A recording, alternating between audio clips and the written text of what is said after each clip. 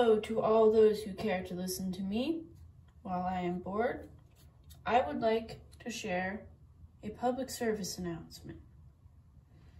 Do you have a Rovner ligature? And obviously this is for single reed players. If you don't play an instrument or a single reed instrument, you don't have to pay attention to this if you don't want to. But anyways, if you play on a Rovner ligature, you probably have some of this discoloration here. And you say, well, dang it, that sucks. It looks disgusting. And the more I rub it, the more it looks worse, right? So, I have a trick that shows you how to make this look brand new again.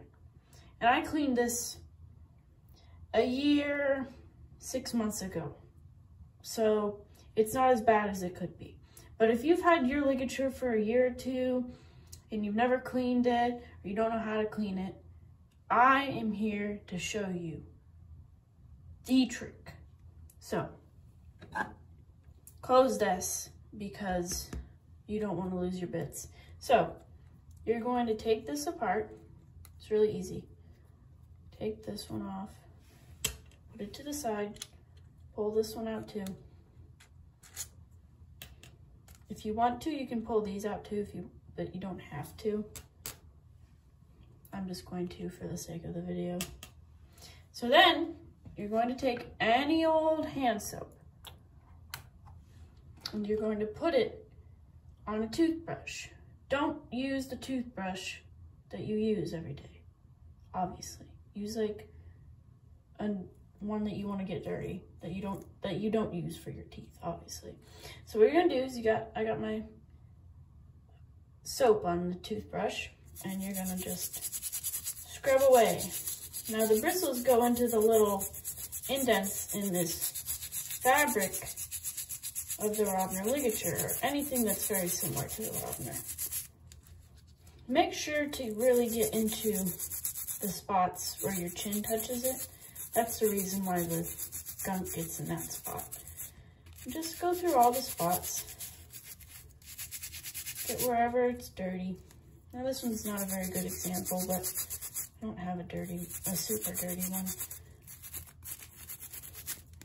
So just keep doing that. And then, just wash it.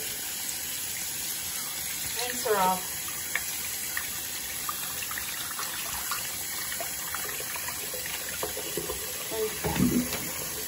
Open the drain to let that soapy water get out. And then you turn your faucet off, close the drain again because we're going to put it back together and you don't want to lose your bits from your ligature. Now, the best thing to dry the ligature off with would be probably like a t-shirt. That way no lint gets trapped in it. Don't use a paper towel or tissue paper, anything that breaks up, because then it'll get stuck in there and then you have even more of a mess. This kind of towel's fine. One that's been washed a lot that won't leave any lint will be perfectly fine to do that. So then you have it back together. So now, after you've got it dry, you're gonna put everybody back in. Now you make sure that these little holes are facing the right way so you can put the screw back in. Now, look at your ligature. See, that's why we closed the thing. Now look at your ligature and figure out which side is the right side. So, you always put the screw in from the right. So we have it facing like this, and we want the screw to come out this way. So we're gonna hold on to these, and we're gonna take this screw and put it through this side.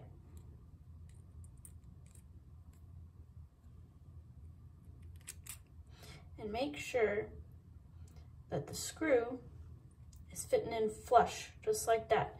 You can't put it this way. Put it right in this way because it'll fit perfectly. And then take the other side. A pain in the butt, obviously.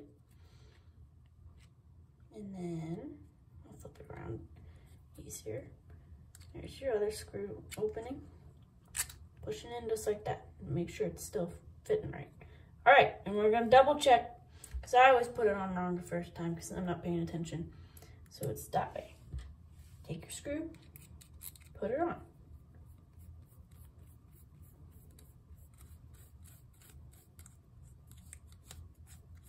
Perfect. So there you have it. Just like if you were to take it right out of the box after you bought it.